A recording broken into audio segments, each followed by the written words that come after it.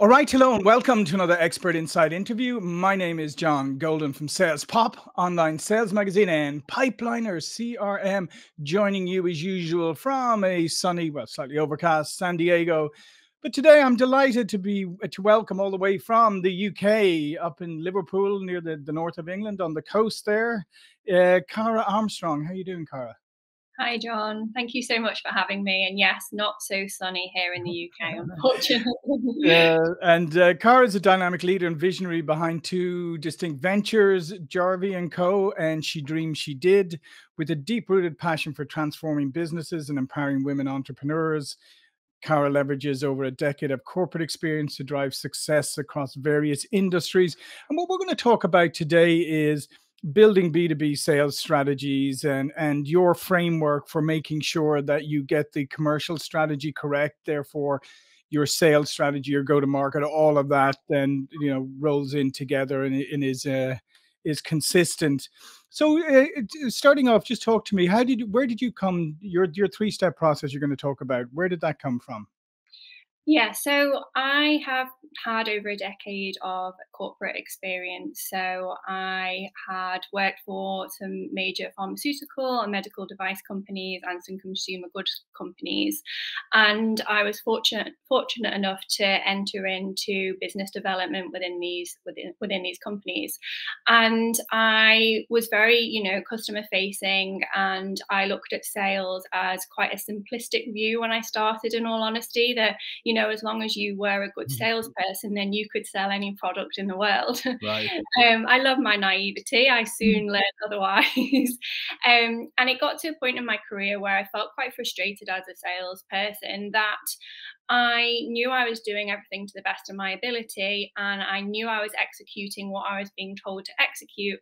However, the sales weren't really coming in. So I was in a B2B environment, and I was ultimately tasked with selling to large blue chip companies. And I had the opportunity to do an MBA. And I, over the 2 years, really started to become quite obsessed with strategy. Mhm. And I really started to learn that, a solid foundation of a commercial strategy is ultimately what makes a business successful. And you can have the best salesperson in the world, but if you don't have all the other aspects of your commercial strategy in place, then that salesperson is really going to struggle to convert business. So I actually specialized within my MBA on commercial strategy and brand strategy to really try and understand like the root cause of what Right. needed to be in place within a commercial strategy. Mhm. And I then had, the unique and fortunate experience to then use the framework that I had, come up with within my MBA with some of the clients that I was working with from a B2B point of view, and Right. really test to see whether or not the framework that I believed was correct, could be implemented. Yeah. And ultimately, had the opportunity to take some products from, concept to six figures and to seven figures and eight figures. And, I was, very fortunate to be able to do that. But what I did start to realize, working with some friends and family and just, the social media age that we're in, Mhm. that small businesses, at that six figure point, were really struggling to then transition Right. that seven figure, milestone. And I think there's only 5% of businesses that actually ever reach that Well, seven yeah, figures. the statistics are quite astounding if you go through them about revenue levels. But one thing you mentioned there just as interesting is the idea of strategy, because I think I think it's Lao Tzu in The Art of War. He says, what is it? Tactics without or what's it? Strategy without tactics is the longest way to victory. And then tactics without strategy is just the noise before defeat. And I feel that a lot of people find it difficult to think strategically, right? A lot of people are very comfortable going tactical immediately, and I think that's often what happens at businesses is they kind of do the strategy, but they do it too quickly because they're so desperate to get to execution. Absolutely. And I think also sometimes strategy can people believe that a strategic plan is strategy. So I think people feel quite comfortable when creating a strategy, that if, they have a definitive list of actions that they need to take, then they will get to, the goal they want to get to. Mm-hmm. And I think, we're all guilty of it, that we've kind of interlinked planning and strategy to become this buzzword of strategic planning. Mm-hmm. And ultimately, the things that tend to end up on that list are tactical Yeah. and are things that you just want to tick off in order to kind of feel like you've got momentum within your business. And what I really like to encourage the clients that I work with is to just really take a step back and look at strategy as, quite innovative, Mm-hmm. creative process. And it's not something that should be rushed. And it's definitely not something that should be done only once a year, when you're like, Mm-hmm. oh, okay, come on, let's do Mm-hmm. our annual strategic Yeah. review. It should be an ongoing evolution within your business, and something that should really make you think outside the box, to be different and to Yeah. really understand what you need to do and the foundations that you need to have within your business in order to, move to that next milestone. Yeah, and when you start with your, so let's talk through your process a little bit. As you start with that, how do you help companies like maybe come back again to and revisit strategy? And as you say, it's something that you need to do regularly, but refocus on the foundations before like worrying about the tactical execution. Yeah, so I think quite often clients come to me when, they've either lost the momentum within their sales when they're trying to, Mhm. transition to seven figures, or they're quite aware that perhaps their sales cycles are quite long, that they're not converting, sales as efficiently or at all as effectively as they want to. And they know that there's a gap they've got to bridge in order to get to that seven figures. And it normally comes, unfortunately, from like a place of pain and Sure. frustration that, things aren't optimized within their business.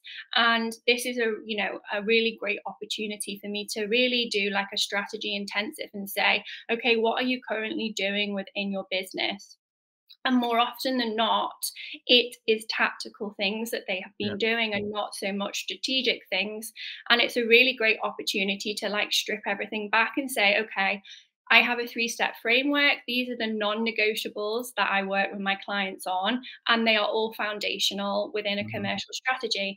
And then, because obviously businesses that are already at that six-figure point, they have optimized parts of their sales and marketing.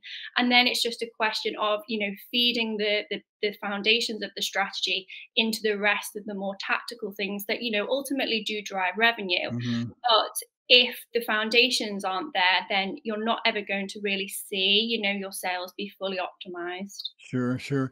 No, I mean, I think that's absolutely true, and I think then often when you do go back, and you probably experience this, when you do go back and pull it back to strategy, and then also look at the execution of the tactics, you'll often find that people are doing a lot of things that they don't need to be doing or need to stop doing, and that I always find is the hardest thing is to because if you do a strategic session or strategy session with people, they'll be great at coming up with ideas of more things they should do, or we should do this, we should do that. But when you stop and say, okay, what are you going to stop doing? There's Yeah, suddenly silence, right? yeah, absolutely. And, I think businesses, when, we do our strategic work, are ready to go. They're like, okay, we want to create a strategy that's so unique and is, going to make us stand out in the market. And, once I explain, the difference of strategy and tactics, they're really excited to get going. They're like, okay, like we really want to do this. And I kind of have to just take it Mhm. down a notch. And part of my framework is we start with refining the foundations of your strategy.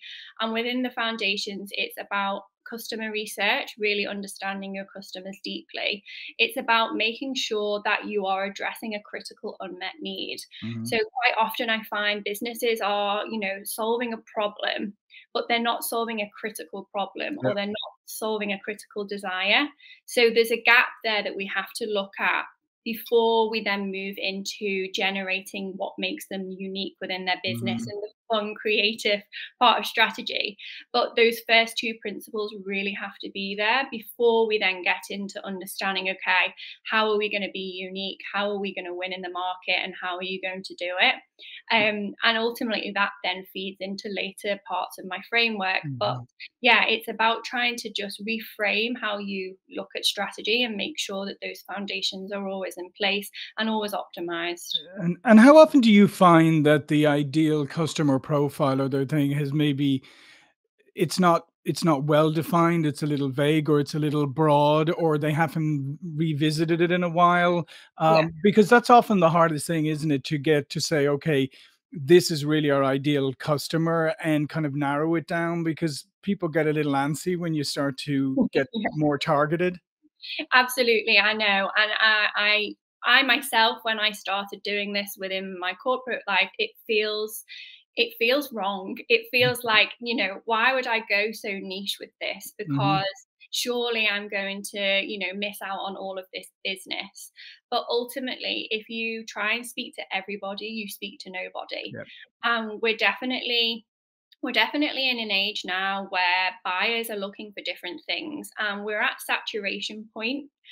Everybody is constantly being sold to that they're kind of switched off a little bit to anything Mhm. that feels, too salesy. So now is a really critical time for businesses to really understand their customers on a much deeper level, because you're then ultimately able to resonate with them and activate them to buy. So if you don't know them deeply, if you don't know their wants, needs, desires, aspirations, what's keeping them up at night, then you're not then able to later on in your commercial strategy, implement market messaging and on sales calls be able to, understand them deeply enough to activate them to buy. Yeah. So I know it feels scary, and it doesn't mean that you only have to have one, Mhm. ideal customer. You can have a few, but you have to know them really deeply.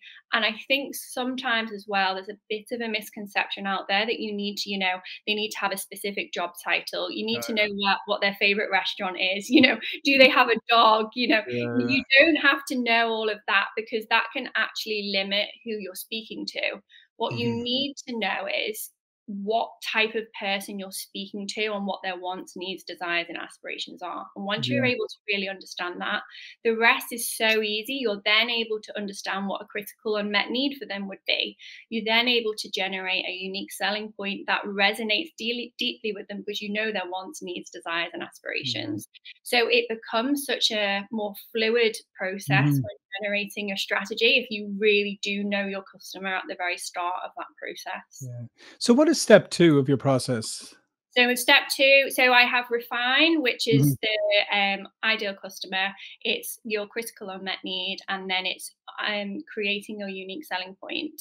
And then we have attract, which is really looking at making sure you've got brand resonance. So Mhm. this is something that is becoming really critical, that, just because you have a business doesn't mean you have a brand. Yep. And people are, like I said, so oversaturated that they're looking for a business and a brand that really resonates deeply with them. And they feel almost like that business has been made directly to answer their problems or desires. And, quite often I find that there's not that deep resonance. There isn't a deep brand strategy.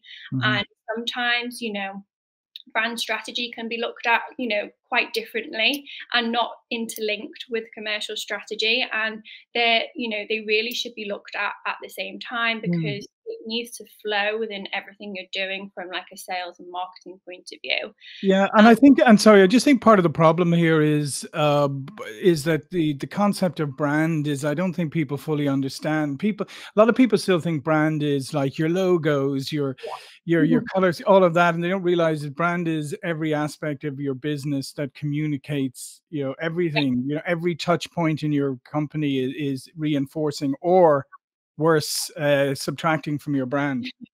No, absolutely, I agree. And I do think, the brand substance that you have is, you know, probably 80% of your brand strategy, and the visuals is probably 20%.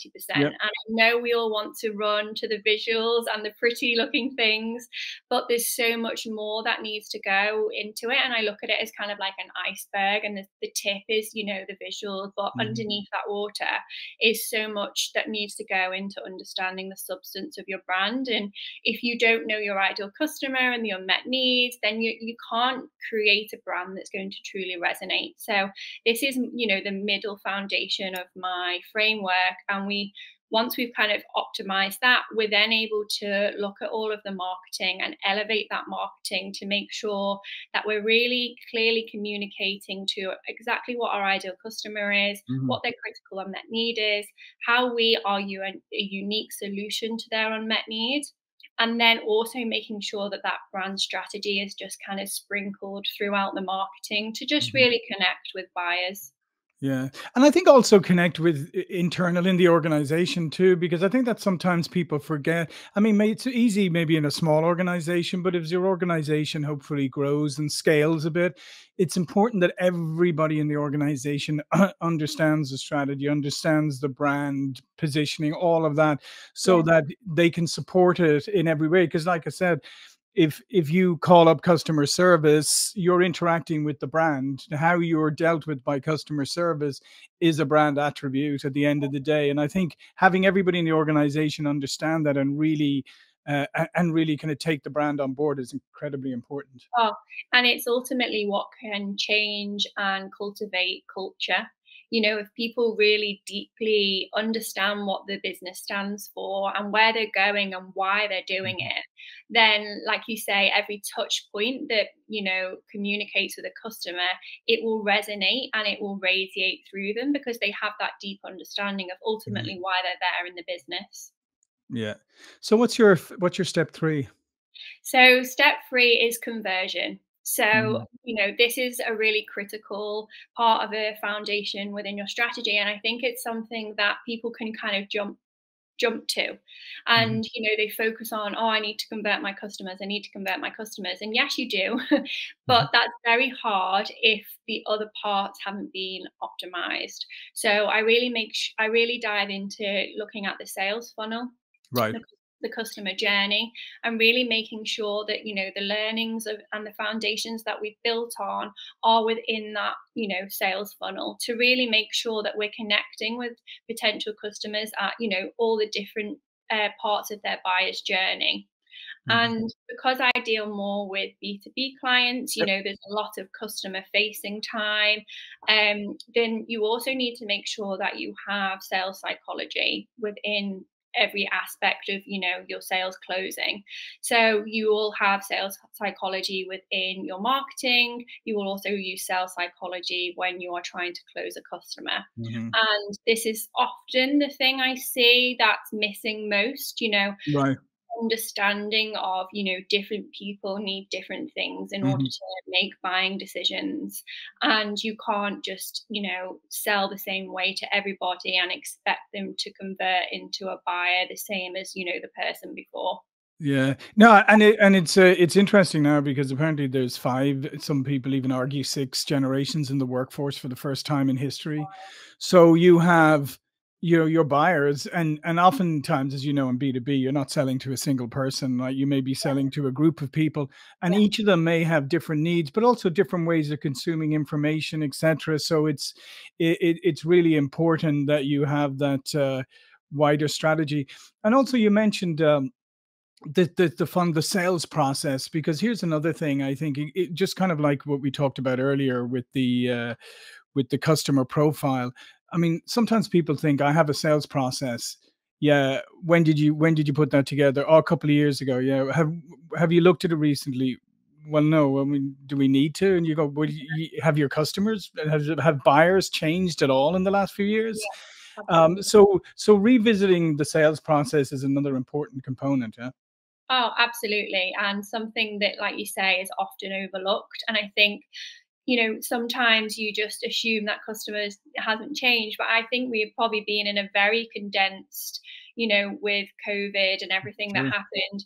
there was a huge evolution on how we did business, on the expectations of, B2B environments and what was needed. And, going from all virtual, in person to virtual meetings, the buyer's cycle has completely changed, and we've had it in a very condensed period of time. So it's definitely something that you need to optimize. And if you're doing the beginning parts of your customer and market research, then it's quite easy to then up level it.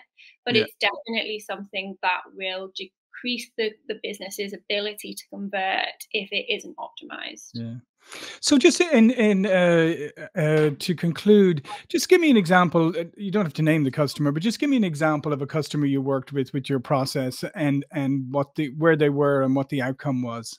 Yeah, sure. So, a good example was I worked with a business that was at the six figure Mm. mark, and they had been very successful. They had had quite significant growth, and they were definitely on track for seven figures. And there were some market changes and market shifts that happened quite drastically within their industry. And there was an entrant that came in, and not overnight, but it felt like it Right. kind of took significant market share.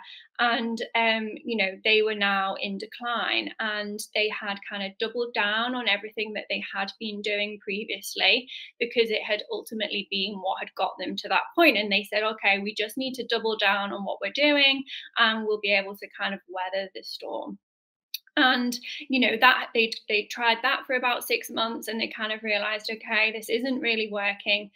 Let's try some new sales and marketing tactics. Let's try and change our content Right. strategy. Let's up rev our marketing on our website. And they tried all the things, and ultimately, when we got in touch, they were kind of at that point of, we don't know what to do, because this new competitor has come in, and we feel like we've tried everything. So we looked at the framework that I've just discussed, the refine, attract, and convert framework, and we just looked at each of the elements that we've just looked at within the conversation. And ultimately, because there had been such a change, that they had not understood that their customer had grievances and objections within the marketplace, and this competitor had come in and had been silently listening to these objections, Mm. and had recreated effectively a business model that had answered the objections of their customers. So it meant that they hadn't been close enough to their customers to really understand if there was anything that they could do differently, or notice that there had been a shift in buying behavior, and that the unique selling point that they had previously had, wasn't Right. going to resonate anymore, Hmm. because there's been a shift in the market. So we really spent our time on that first part of my Right. framework, to really lay those foundations and say, okay, effectively we have to start from scratch here, because somebody has come into this industry and completely shaken it up, and you're now going to have to do something really quite bold and different to recapture your Right. customers. It starts with understanding them better, and it Hmm. starts with creating a customer centric, unique selling point, not a business centric Yeah. selling point, something that is really relevant to your customer. Because if you don't adapt and you don't look at it from that point of view, then, this isn't changing. This isn't an Yeah. overnight, oh dear, we're going to recover from this. So Yeah. it's definitely an intense couple of months working with the business, but it's been 6 months since we kind of did our intensive, and things are definitely starting to pick up. I Mhm. think the thing is that there is such a belief that everything is kind of a quick win, and just because you've laid these foundations, Yeah. okay, we're going to be things are long-term sustainable competitive advantage. That's what I say to my clients. We're looking at this long term, Mhm. and you don't want to get too taken away by your competitors. Yeah. You should be more concerned about your customers than you should be about your competitors, Yeah. because space for everyone. It's when you don't know your customer well enough that somebody's going to take it away from you. So yeah, I think there was a shift in mentality within the business, but yeah, definitely a positive experience from, really stripping it back. Yeah, excellent. And you're correct. I mean, things always take longer than people would like. And we live in this kind of instant shortcut culture where people think everything should happen, literally overnight. But yeah, but if you're going to do a shift like that in your business, it's going to take a little bit of time. But well, that was fantastic. Listen, thanks very much, Cara. All of Cara's information is going to be below this video. But before we go, please do tell people a little bit more about you and what you do. Oh, yeah. So thank you so much. Yeah. So I have two businesses. Jarvie and Co is, more specifically just for B2B businesses, where I really help them move from 6 to 7 figures. And I then also do have She Dreamed She Did, which is a more female focused business where we look at more some of the foundations from more of a mindset point of view, as well as the commercial strategy foundations that are needed. And again, my core focus and expertise is really, taking businesses from that 6 to 7 figure milestone. Perfect. Well, listen, thanks again, Cara. This has been fascinating. Thank you for watching and listening.